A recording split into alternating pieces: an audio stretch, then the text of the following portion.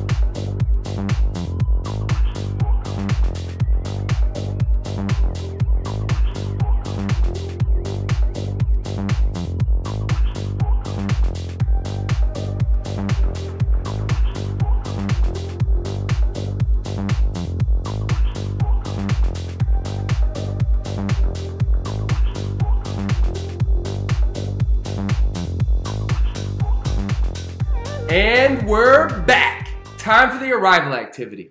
This month, we're talking about friendship. And last week, I had you kind of think through some characteristics or some ways that you can identify a good friend.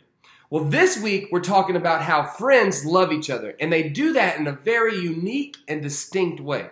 So this week, our arrival activity is going to go like this. I want you and everybody in your house to think about a time that they were treated well and loved well by a friend. And I just want you to share that story with each other and how it made you feel and what that friend means to you. All right, I'm going to give you a few minutes for that, and I'll be back to get us started for worship. Worship. See you soon, guys.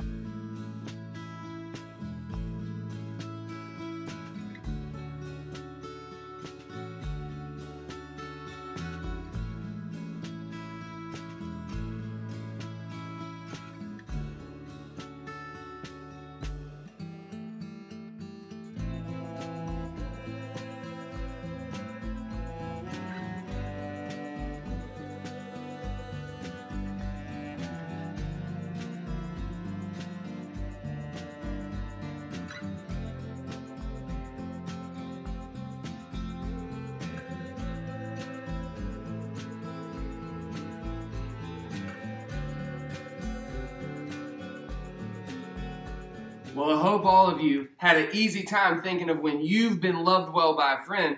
I really hope that all of you had so many to think about that it was hard for you to choose. But now that we're done with that arrival activity, it's my favorite time. I'm already standing up. You guys should be standing up because it's time for worship. We'll be doing it in 5, 4, 3, 2, 1.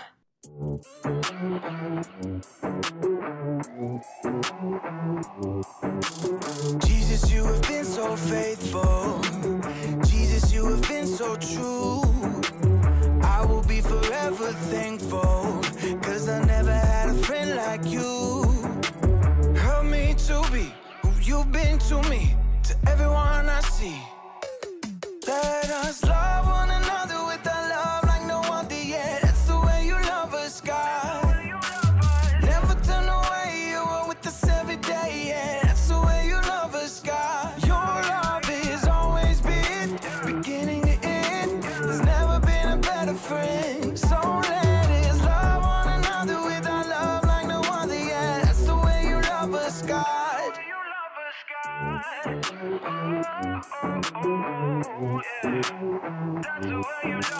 You're with me in the darkest valley. You're with me on the mountaintop. I'm thankful that you never leave me, and that your love will never stop. Help me to be who you've been to me, to everyone I see. Let us love one another with a love like no other yet. That's the way you love us, God. Never turn away, you are with us every day, yeah. That's the way you love us, God. Your love has always been beginning to end. There's never been a better friend. So let us love one another with our love like no other yet. That's the way you love us, God. I wanna thank you for being a friend who's always by my side. I wanna thank you for the way you love me all my life. I wanna thank you for being a friend who's always by my side. I wanna thank you for the way you love me all my life. Love one another with a love like no other yet. That's the way you love us, God.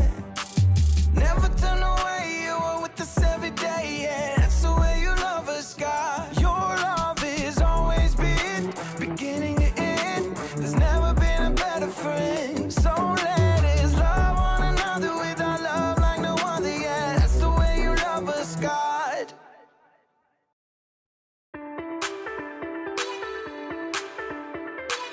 You are above every other. Your love amazes me. You created every beautiful color for everyone to see. I want the world to know, I want my life to show just what your love has done for me. In your love I'm free, in your love I'm forgiven, forgiven. Your love, it makes me sing, your love, it gives me a reason to lift my voice, yeah.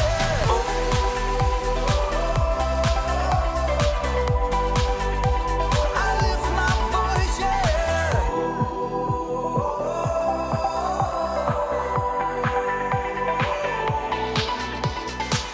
You are the giver of all things good and perfect.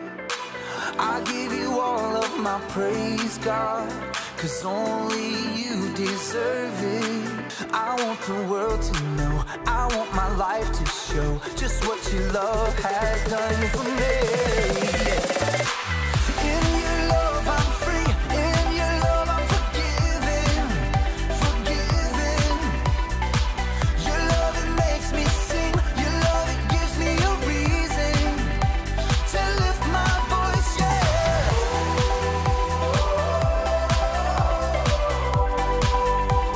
I lift my voice, yeah.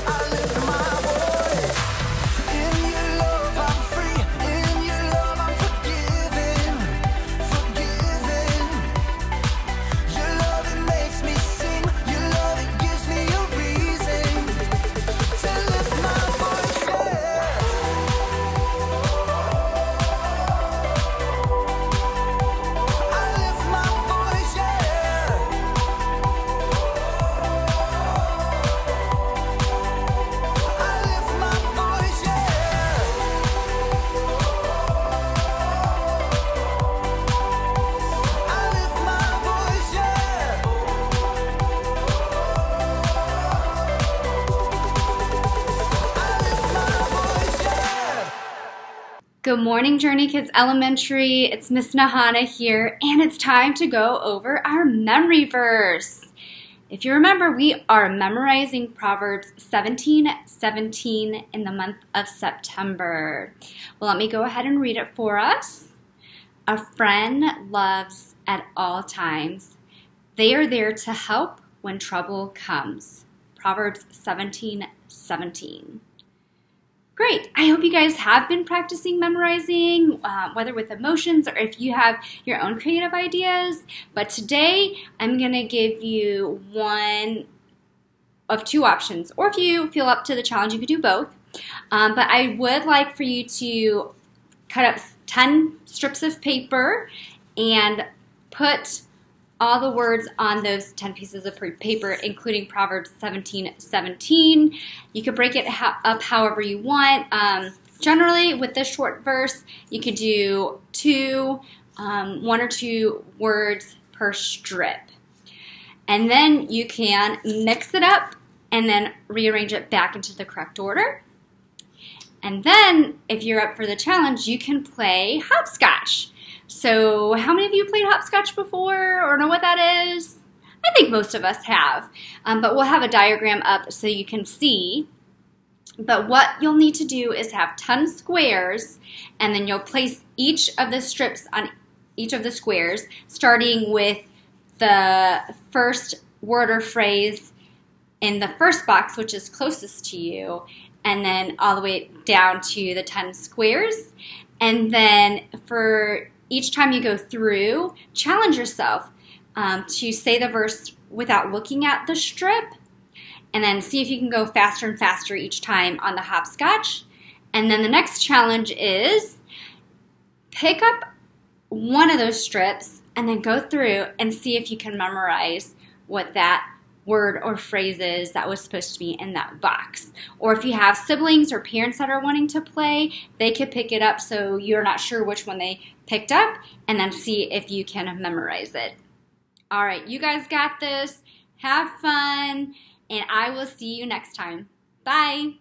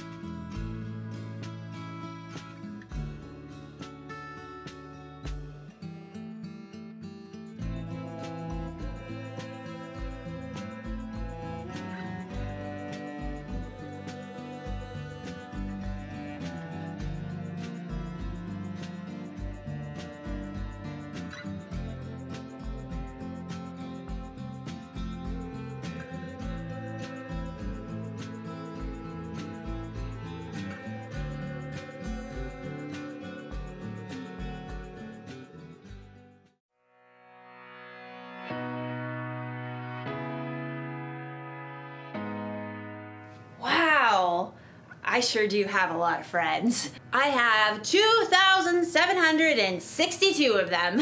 I met this girl in kindergarten, and then she moved away after that. And oh, this guy friended me after I gave him my seat on the bus. And I have no idea who this person is. I may have 2,762 friends on here, but I think I really only know like 10 of them. I probably should have thought that through first. Anyway, real friends are people you should really know. So let me introduce myself if we haven't met. I'm Haley, and I'm here to talk to you today about friendship. Friendship is using your words and actions to show others you care. You know how to tell who your real friends are? They show up in person, not just on your phone. They show up when you're happy and when you're having a party. They show up when you need help. They show up when you're sad and you need a shoulder to cry on. Real friends, your best friends, are there for you in the good times and the bad. Just like the two friends in today's story. They went through what every friendship goes through. The highs, the lows, running for your life from an angry king. Oh, okay, well, maybe not every friendship goes through that part. I wonder if one of my 2,762 friends can fix a broken phone. Oh, I know, I'll just call someone. Oh, that's not gonna work.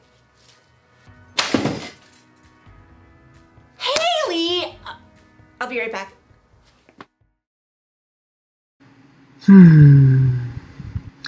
Boy, is it good to have friends you know you can count on. As a matter of fact, I'm actually with one of mine now. Oh, you thought I was gonna say my wife, Stephanie? Now, she had her 15 seconds of fame last weekend.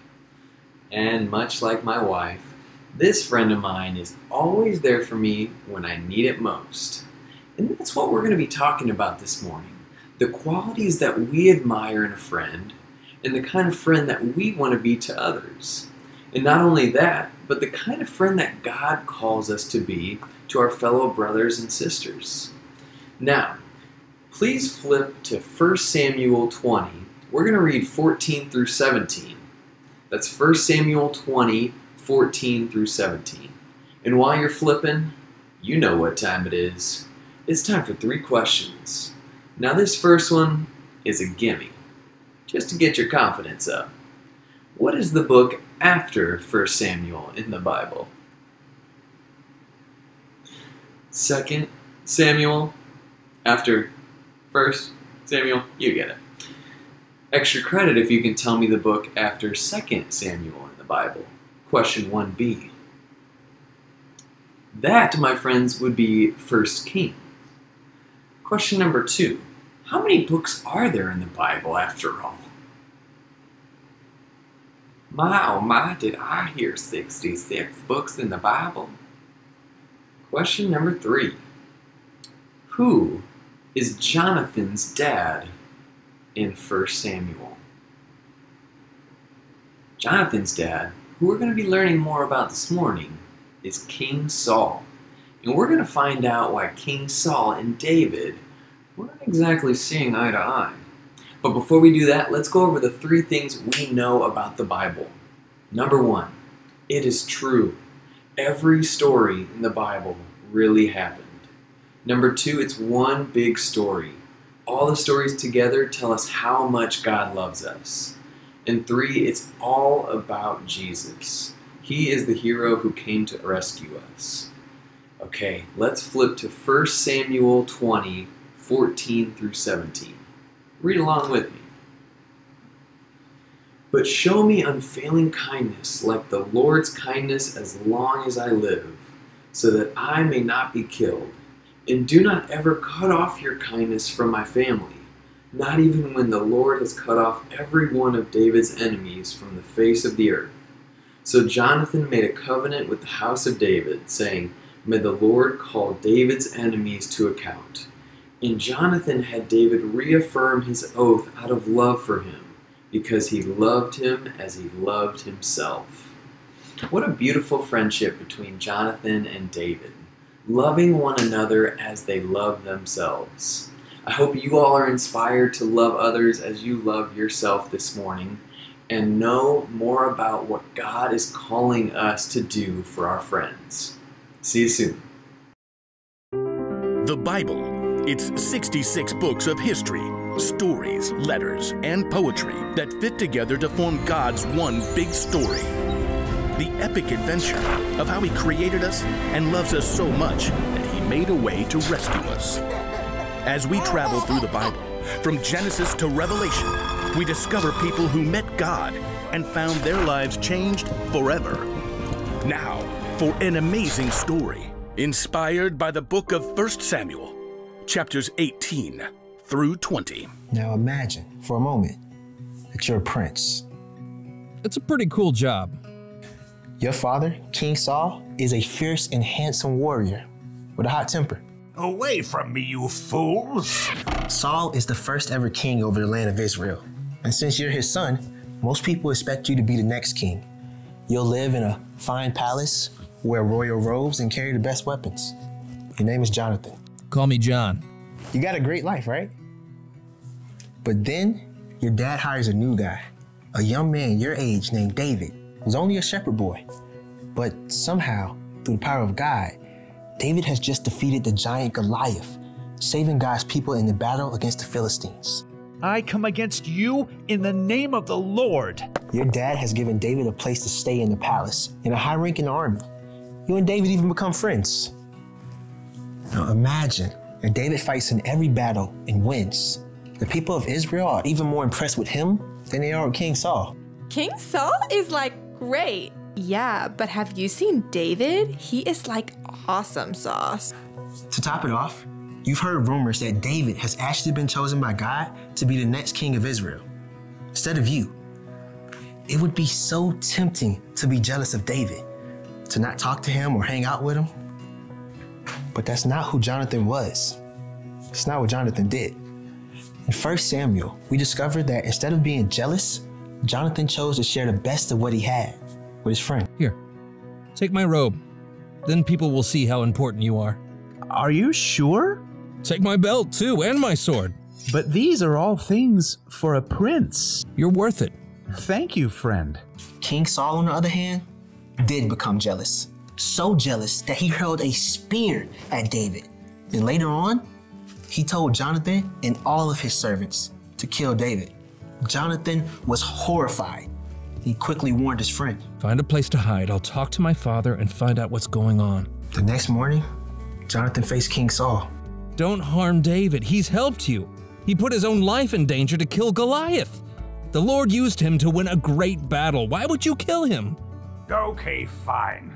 I'll show you how awesome sauce I am by not putting David to death. Jonathan and David were relieved. And for a short time, all was well. But then, King Saul went back on his word. He tried to kill David again. And when he failed, he sent other men to try to kill David. I haven't done anything to your father. Why is he trying to kill me? He won't do it. He tells me everything, and he hasn't said a word about hurting you. That's because he knows we're friends, and you would tell me. This is terrible. I'll do anything I can to help. So the two friends made a really complicated plan, like something out of a spy movie. Their top secret plot had David hiding instead of showing up for the feast, while Jonathan made up this story to try to find out how angry his dad was.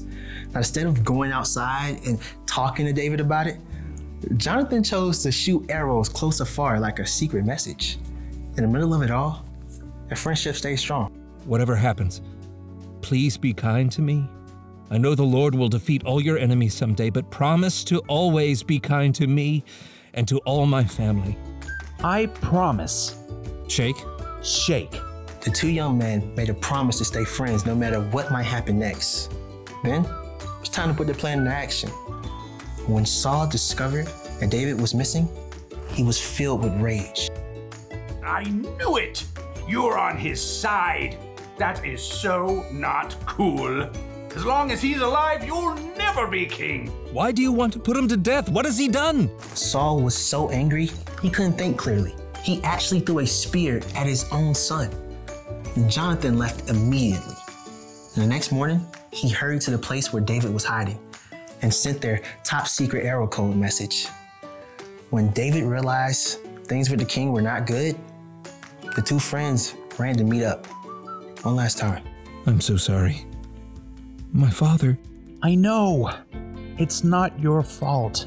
Jonathan and David hugged each other and wept. Go in peace. In the name of the Lord, we've promised to be friends. He will be a witness between us and our families forever. There was nothing more to say. David left the city to hide from Saul, and Jonathan went home. Now, Jonathan could have allowed Saul to kill David and maybe become king himself. But instead, Jonathan trusted God and chose to protect and love his friend.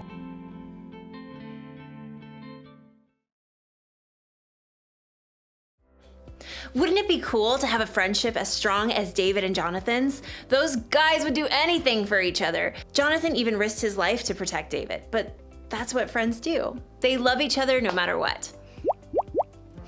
Okay, not that kind of love. I'm talking about the kind of love this guy Paul wrote about in one of his letters. You can find the letter in your Bible. It's called the Book of 1 Corinthians. You want to know what love is? Here's some of what Paul wrote. Love is patient. Love is kind. It does not brag. It is not proud. It does not easily become angry. It always protects. It always trusts. It always hopes. It never gives up. Love never fails. That's how you show love to a friend. You're not impatient with them. You don't get angry easily. You protect them and you stand up for them. And you never ever fail. Wait. Love never fails? That seems kind of difficult. The truth is, for us, it's kind of impossible to love without failing. If you really want to love your friends the way God wants you to love, you're gonna need God's help. After all, He knows more about love than anyone. He loved us so much that He sent His only Son, Jesus, to die on a cross for our sins. And with God's help, you can love people more than you could ever do by yourself. So, the one thing to remember today is this. Friends love one another. Sometimes friends fail, but that's okay. Friends also forgive, which is a good thing because this was my friend Erica's phone, and I think she's gonna be like, "Arr!" and I'm gonna be like, and then we'll laugh about it because she's a real friend, and so am I. So I'm gonna find a way to get her a new phone. I think I'll show up and tell her in person. I mean, it's not like I'm gonna call her or text her. Okay, goodbye friends. See you next time.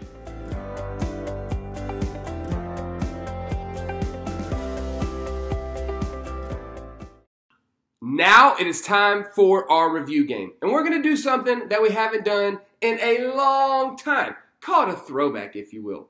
We're gonna play Put the Story in Order. So, when I get done talking, there's gonna be some pictures pop up. And those pictures are gonna represent the story that we just read. Except they're gonna be out of order. And you've gotta put them in the right order. So, take their letters and put those letters in the order that the slides should appear to represent the story the right way. All right? Let's see if you can get the story in the right order. And I will too. On your mark, get set, slides.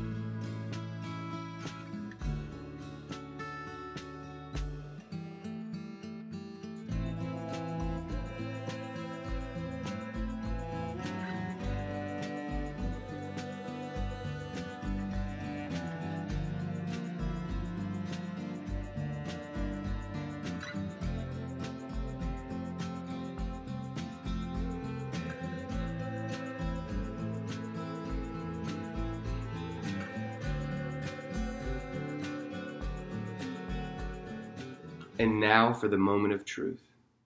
The slide will appear on the snap of my fingers, and we'll see if we were correct. Ready?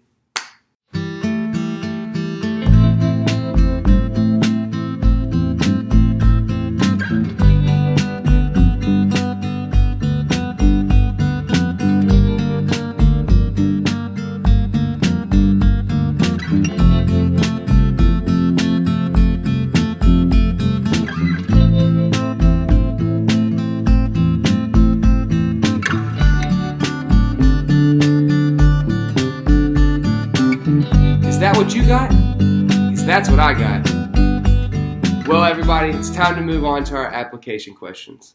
First part of the application question, or the application section, because the first one's not a question. David and Jonathan had a very close friendship. Share a story about a very close friendship that you have.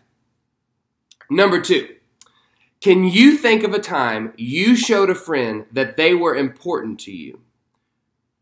What did you do to show them that you love them? All right. And question 3, why should we love our friends? That's a good question. I'll see you in just a little bit. So take some time to discuss with your parents, and I'll be back.